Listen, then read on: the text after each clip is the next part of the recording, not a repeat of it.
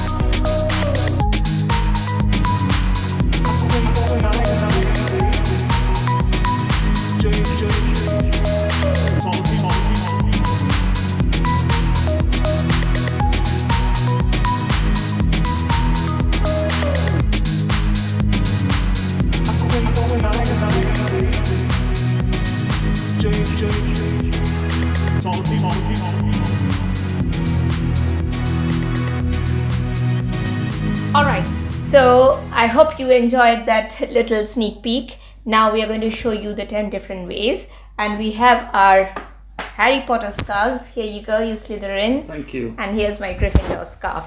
So the first way we demonstrated was really very simple. You just drape it around your neck and let it hang in front. Looks good enough, right? It looks good enough. I mean, my only complaint would be that it really doesn't protect my neck and my chest. So what would you do to do that then? I would take one of the sides and then just drape it over the opposite shoulder. I can make it shorter if I want my neck to be more protected. Now these scarves especially are quite long, so I can have one full 360 degree and then do a semi drape. Wow. This also looks nice. Now, and cozy. And cozy. This is very warm and cozy. Now one of the things you may have noticed in the formal wear section for this kind of a drape is that I tucked one of the sides inside my jacket, and then the other side I just dropped it off my opposite shoulder like the pallu of a sari. I tried this once with an overcoat. It looks so beautiful, and what I did was that I got a nice golden brooch, actually pinned it to my overcoat, and it looked really nice and elegant. I can imagine. This is style number 2. Style number 3 is also pretty simple. You just make one 360 degree loop around your neck and then let the two sides hang. As simple as that. And if you want to hold it in place, you can even tuck in this end inside one of the loops, and that will ensure that the scarf knot remains in place. Style number 4 is the opposite of this really. Instead of letting the ends hang in front of your body, you just cross them and let them hang at the back, you know, like the two ends of a dupatta. But just because this resembles a dupatta doesn't mean that this is a feminine style. A lot of men, a lot of Italian men too, who are supposed to be very fashionable, they wear the scarf this way. Looks really nice. I've seen this in films as well. Yes, yes, this is a very posh way of wearing a scarf. So number 5 is a simple knot. You just drape it around your neck and do just a simple knot. This makes sure that the scarf stays in place. Now you can keep it loose, you can keep it tight, you can arrange the one of the ends, the end that is at the top, you can arrange it so that it covers more of your chest. In fact, with the silk scarf, if you noticed in our formal wear section, with the silk scarf we almost arranged this like the ascot knot of cravat. So I'm very fond of the cravat look of a scarf, and there are times when I would actually tuck it inside my shirt, so the top bit of the scarf is just going to stick out, and then there'll be my shirt, and then there may or may not be a coat, and I think that looks really smart, and it's very comfortable too. If you always feel cold like me, then that's a style that you can try for. Style number 6 is also similar to the knot, but I think Vikram will be able to demonstrate this better because it is exactly like the simple knot of a tie. It's actually isn't like it? a necktie. It's like wearing a necktie. So all you need to do is you cross over once, and then you take the same sleeve and cross over twice, and make sure that you keep your fingers in here so that you can keep the loop open. Pull it in, bring it from below and push it into that loop and loop. So it's almost like wearing a simple straightforward necktie. Exactly. And then you can also adjust the fabric to suit your style. You can pull it up, you can keep it down, you can make it look exactly like a necktie, or you can show off the top part and also use this top part to protect some extra coverage. It's actually very warm. Provide some extra coverage to your neck, yes. Because of the thicker material of the scarf compared to a necktie, when you tie it like this, it actually affords much more comfort and warmth to your neck. And just one thing to mention about this, exactly like wearing a necktie, one of the ends has to be shorter than the other. So the end that is actually going around and making the loop, that has to be longer. The last four styles are quite similar and they are actually variations of each other. One of them is very popular. It's called the Parisian knot, and I'm sure you know about it, you have heard about it, and you have done it. So for this style, you either fold the scarf in half or you just do a rough gather and then you fold it lengthwise into half, exactly half. Okay? Yep. Then you drape it around your neck. So there's loop one side. The loop can be in any side. I'm right-handed, so this is an easy way for me to do things. You have a loop and then you have two ends. Just take the two ends through the loop and tighten it, adjust it. So this is called the Parisian knot, and this is what everyone does. And this is my favorite way of wearing a scarf when I'm going to work. The reason is I'm a late riser and I always have to rush to work. I find this kind of a knot easiest to take off. So I just slide it around and there I go, keep it in my bag, wear my lanyard and pretend that I've been in the hospital for hours. Yeah, and I think you can't go wrong with this knot, the Parisian knot. It's so simple to do. It is very simple and to do. And it looks really nice. Yes. So this is the Parisian knot. And then there are three variations of this knot, which are they're called pretzel knot because it resembles a pretzel, but they are really variations of the Parisian. So let's start by folding it lengthwise into half. Okay. And once again draping it around your neck. So this is the loop. We take the one to the front. Yeah. And loop it through. Right. Okay. Now this one, instead of going in the same direction, we'll go in the opposite direction. Okay, understood. Okay. So bring it over and then bring it on the other side. Style number 9, once again folding it lengthwise into half and draping it around your neck. Take the top one and once again let it go through the loop. Okay. Now just watch this carefully. You have got one end through the loop. This is the top part of the loop. This is the bottom part of the loop. Okay. Take the bottom part of the loop. Yep. And now you have got another loop here. Yes, I do. Now slide the free end through this loop. Okay. And then adjust. Nice. See how it looks like a pretzel with the two ends sort of intertwined. Exactly. It looks really nice. It is really nice. Just so this tuck is it in. Yeah, exactly, and it's going to keep you stylish. warm. And these sorts of styles are more appropriate for slightly longer scarves. So these are longer scarves.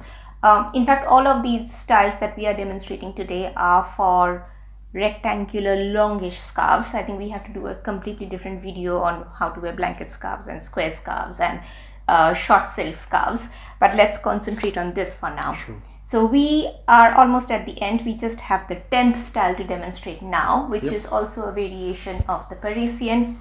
Once again folding it lengthwise into half, draping it around your neck. Take any one end, let it go through the loop. Okay. Now, here's the loop. Yep. Twist the loop. Twist. Twist. And then you have this little circle here. Yep. Slide the free end through this circle. And Brilliant. adjust. Wow. So I think of all the pretzel styles, this is easiest to do. You don't have to think about the bottom end or the top end or the bottom loop or the top loop. You just take any one end, let it go through the loop, twist the loop in any way you want, and just slide the other end. That's it. That looks really nice. What do you think? And warm and comfy. Yeah. Nice, isn't it? So that's it from us today. I hope that you enjoyed this. We have got New Year's Eve coming up, Vikram. And are we going to wear our scarves on New Year Eve? Well, we are going to remain at home because we would rather be safe than sorry. We will always advise you and recommend, especially I as a doctor, to be very careful. Coronavirus is still around. Follow the advice of the local health authorities. If you are allowed to party on New Year's Eve, then please try and do it outdoors with limited number of people and be socially distant. And outdoors it is going to be cold, so you have to keep yourself well protected. Also, the more well protected you are, the more you maintain your body temperature, the better your chances of not catching any sort of infection, not just coronavirus, even Not the even simple just flu. common flu. Exactly, common cold. So make sure when you step out this New Year's Day to take your morning walk or your evening stroll, make sure you use one of our ways of styling your scarf. And let us know how you like this. Please like this video if you have enjoyed, and we hope to see you later. Bye. Take care. Bye bye.